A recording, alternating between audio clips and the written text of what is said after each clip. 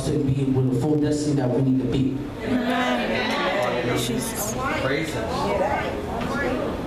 Praise Him. Hallelujah.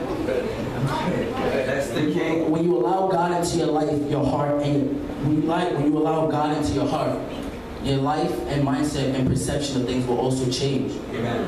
I can see that right now because I feel like when I'm in school, I feel like some of the things that I've seen, the stuff people I've been around, I feel like are drawing away from them at sometimes. Because I know that what they have in their hearts is not really what needs to be around me. And I feel that God is separating me sometimes. Even sometimes I feel like I don't want to walk home with my friends sometimes. Because I sometimes just want to be myself. Amen. And I feel that change happening recently, that a lot of things that's going on in the world, that they're being overtaken by. Jesus. And that's why I feel like I should step up more in a better place to know that, hey, you can't be doing certain stuff like that. You can't be going on how you do things. You can't be going out to parties. You can't be doing that because you can't be doing that because you know that at this young age is the best year to start. At this young age. Yes, it is. Because the only thing you're doing now is getting a better start at doing kingdom work. And at this age, you can reach more people than ever. You can reach more people than ever. You walk down the street, you're on the bus. Hey, you ever heard about the story of Jesus Christ? And that's all it starts. Even with a basic conversation, even people that can see the change. Like I had one friend come up to me. He's like, something different about you. And I'm like, yeah, I feel the difference in me. And I started talking to him. Amen. I never told my parents this, but I started talking to him. And then I'm going to keep talking to him because he seemed interested. Amen. He seemed interested, and that's how it starts. Even I will take as long as I can to win that soul. Go ahead.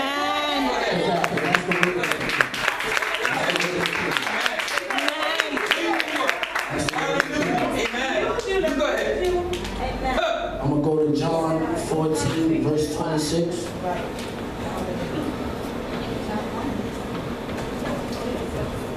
Jesus. Lord, I praise you. Hallelujah. And it reads, but when the Father sends the advocate as my representative, this the Holy Spirit, he will teach you everything and remind me everything I have told you. That goes along with accepting the Holy Spirit into your life and allowing God to move with you. And that happens when you change, when you go in the mindset of only God, focus on only God, give it all distractions no matter what it is, like friendships, relationships. If it's not worth it to you, and if you see that it's consuming you more than God, then that means you have to take yourself out of that situation. You have to, because once you go in that place, rebellion comes in because you know that you're worshiping another idol, which is friendship or relationship. And idol is one of the sins. That's right. And if you decide to walk with your friend more than you do God, that means you're walking in sin, and that's you're walking away from God without you even know, because that's what you want, and not what God wants for you. That's right. And when you do that, you move out of God's will, but there's always a way to get back. Just know that. Yeah. Amen. That's right. Amen. That's right. We give you no more scriptures. 1 Corinthians. Go ahead. 1 Corinthians chapter 2. Amen. Verses 6 through 14. Take this out. Amen. See right here. And it reads, yet when I am among mature believers, I do speak with words of wisdom, but not the kind of wisdom that belongs to this world or the rulers of this world, who are soon forgotten. No, the wisdom we speak of is the mystery. No, the wisdom we speak of is the mystery of God. His plan that was previously hidden, even though he made it for ultimate glory before the world began. But the rulers of this world have not understanding. If they had, they would have not crucified our glorious Lord. This is what the scriptures mean when they say, no eye has seen, no ear has heard, and no mind has imagined what God prepared for those who love him. Hallelujah. But it was to us that God revealed these things by the Spirit. For his Spirit searches out everything and shows us God's deep secrets. No one can know a person's thoughts except that person's own spirit. And no one can know God's thoughts except God's own spirit. And when we have received God's Spirit, not the world's spirit, so that we can know these wonderful things that God has freely given us. When we tell these things, we do not use words that come from human wisdom, but instead we speak with the words that God has given us. But people who are spiritual people who are not spiritual cannot receive these truths from God. It all sounds foolish to them, and they cannot understand it. For only those who are spiritual can understand what the Spirit means. This goes on to talk about exactly what I have been proclaiming this whole time. When you let God into your hearts, your mind, your body, your soul, and your spirit, everything that's of you is God. You understand the things of the Spirit. You understand that, okay, I can't do certain things right here. I gotta move from over here in this situation. I gotta stay right here where God wants me, and I gotta get rid of everything else that's in front of me. You gotta put the blinders on to everything else that God knows, that you know that God don't want you to do. And then when you understand that, that means you understand His Spirit. And when you can listen to His Spirit, He allows you to move even further and further and further into Him. And when you move further and further into Him, you move closer to your destiny where God has placed you. And when you move closer to the destiny, that means you're doing the work of the kingdom.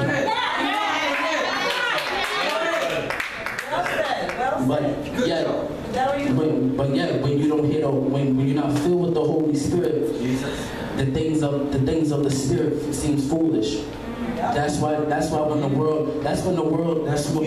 the world sees that you're proclaiming that God is your Holy Savior, they say, what are you talking about? Make you seem like you're crazy. Jesus. But that's just a tactic of the enemy to just keep you distant away from God. Because a lot of people like to fit in nowadays. And the popular vote saying that, oh, what you're saying is foolish, then the sad thing is some people might start moving over here with them. But I'm here to let you know that you gotta stay close to God no matter what circumstance, no matter who's in your way, no matter who's near you. You gotta stay focused on God. Put the blinders on and keep focused on God, because God has a greater purpose than anything that you will ever think of. Amen. Amen. Amen. Thank you, Jesus. Going on to say that once you finally accept the Holy Spirit into you, you have to know that you have to keep focused on the Holy Spirit. Amen. And get rid of, and once you build that connection, you have to maintain it like you would do anything else. Amen. Like you have a dog. You have to bathe the dog, take the dog out. If you don't take care of the dog might try to run away from you. You never know. And so no matter what you're doing, you have to maintain what you're doing in God. Amen. You have to. Amen. Because if you don't, you're here 1 minute, Jesus, and then you drift away, and you right back to Him, and you drift away, and that's inconsistency. And God wants a consistent person that's going to represent His faith no matter what circumstance. Amen. Praise Him. Now I'm going to go to Colossians chapter 3. Take it down. Hallelujah. Verse 2. Whoa. Jesus. Lord, I love you all. Yes. Colossians chapter 3, verse 2. And it says, "For you died to this life, and your real life is hidden with Christ God." Hallelujah. Meaning that since you've been rebirthed in a sense from the ways of the world, because we're born into the world, so we're gonna be raised in the ways of the world. But when you accept Jesus Christ, you're rebirthed. And so that old way of living, that old way of mindset, that old perception of how everything goes is gone. Amen. And that means that once you accept God in your life, you have to stay focused and planted no matter what, like a tree in the ground. You don't see a tree moving, right? I don't see a tree moving either. So of course you're gonna have to stay planted in God no matter what. You have to stay planted in God. Because once you do that, because you already accepted Jesus Christ in your life. You already accepted Jesus Christ in your life. Even the people that go away, if it's God's purpose, they gonna drift right back unto Him. Yes. Amen. But we don't want to do that. We want to stay planted in God no matter what. Amen. We want to stay planted in God no matter Amen. what. Hallelujah. So it's important to stay focused on God no matter what circumstance it is, because it's not how you start, it's how you finish. Amen. You may start out strong at first, giving out flyers, giving out everything, praying every Friday, praying every Monday, praying all day. But as soon as you let that focus get over you, and you let the devil creep into your heart, give you little whispers like, hey, you know you want that drink, right? That's going to open up a whole new mindset. That's going to open a whole new mindset that what you've been taught of. Amen. So the main focus is you always got to stay strong no matter what. Amen. Don't daze off in the word because you think that you know it all. Jesus. You got to keep focused no matter what situation you're in. Amen. That's right. Because it's all about the thirst for God, and no matter what, you have to stay thirsty for God. Amen. Amen. Amen. As I said before, allowing God into your life at a young age is nothing but beneficial because it allows you to be able to do the work of the kingdom at a broader stage, attracting kids from all ages to the kingdom of God. Amen. So today I encourage kids to be still and know that He is God in the madness of the world. Amen. And I'm closing with John, Amen. chapter 15, verses 10 through 15. Thank you, Jesus. Praise Him. Praise Him. And it reads, when you obey my commandments, you remain in my love. Amen. Just as I obey my Father's commandments and I remain in His love. Amen. So far the scriptures. Glory. Amen. Hallelujah.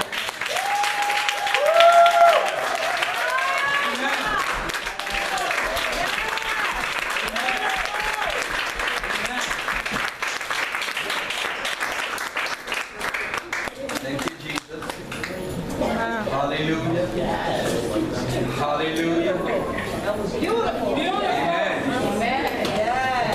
Beautiful. He did. He do it beautiful. Amen. Wow, you did a wonderful job. Amen.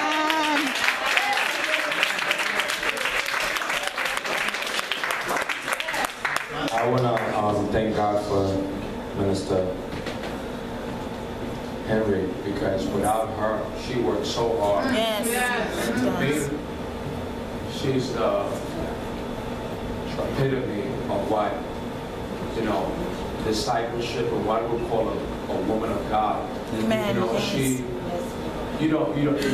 Man, I tell you, I'm so proud of her. You don't even know, words cannot even explain her faithfulness, her dedication.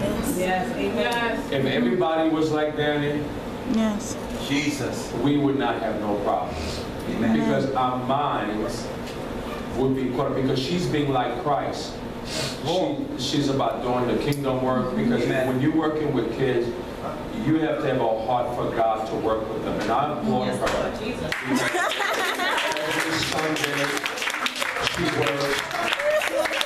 Every Sunday she works with them. And you can see the fruits Yes. of Yes. the work. Amen. So I thank God for that. Amen. My son David, I don't know what to say. I'm proud of him. I'm proud of God. You remind me of a young Solomon. God has given him wisdom. Thank you, Jesus. Amen. And when I look at it,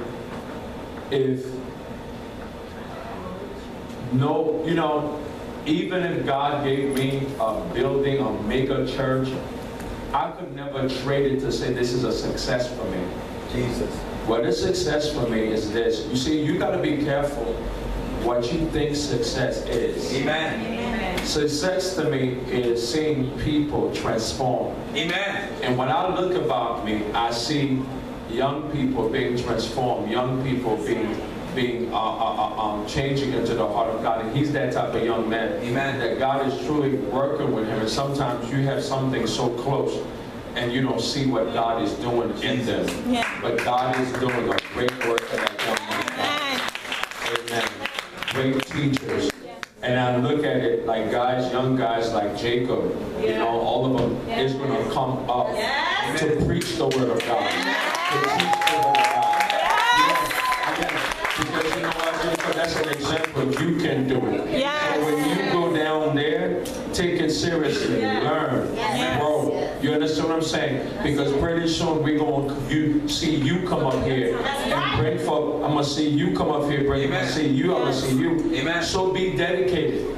Be committed, really, because it's not about preaching, but also you guys need to go out there and win the souls. Yes, they are. Yes. Just like the older people are doing it, you guys go out there and witness. So God's going to do great things with you. Amen. Because the Bible says, a child shall lead them. Hallelujah. Amen. A child shall lead them. This ministry is changing. Amen. And I think that when you're in God, and it's changing for the better. It's changing for the better of God, because you know why? Because I'm changing. Yes. Amen. And right there, in this summertime, I tell people, if you're not willing to pull up your sleeve and go to work, because I'm going to be in the street getting them souls. Amen. Amen. I'm going to represent God. I'm going to represent Jesus. I'm representing the kingdom. Amen. And you know what else it is?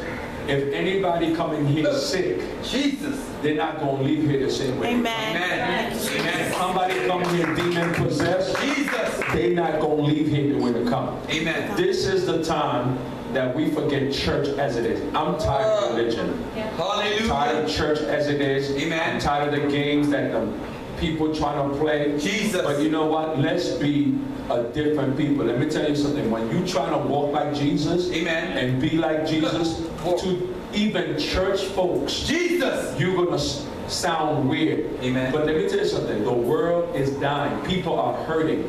People are hurting. They don't want to hear about Jesus. Amen. They want to see Jesus.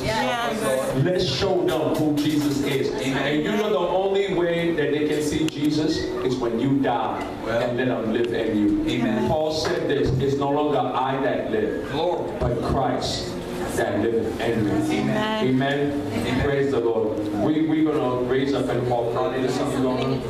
There's something. Oh, come on. Yes, come on. Thank you, Jesus. Can you please come?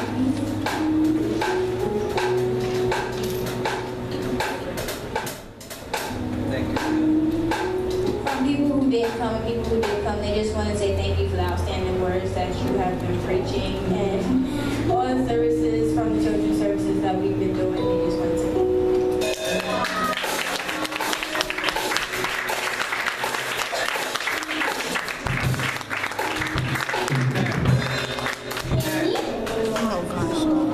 Amen. Hallelujah.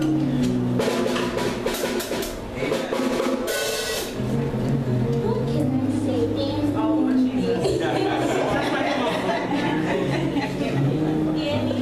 This is from the youth army and from everyone else. You're amazing. You're great. We love you. Even when we get on your nerves, we still love you. And I just want to say I love you.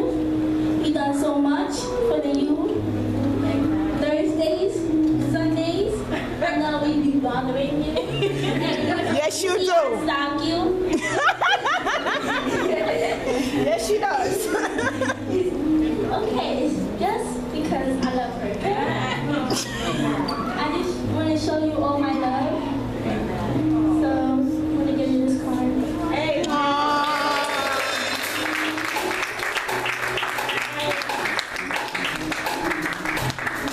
Praise the Lord. Hallelujah. What we're going to do right now is we're going to give Brother David maybe an offering for lunch. Jacob, can you get a basket? Come. I'll hold it for your Brother David. And we're going to sow something into his life. Amen. Amen. We want to say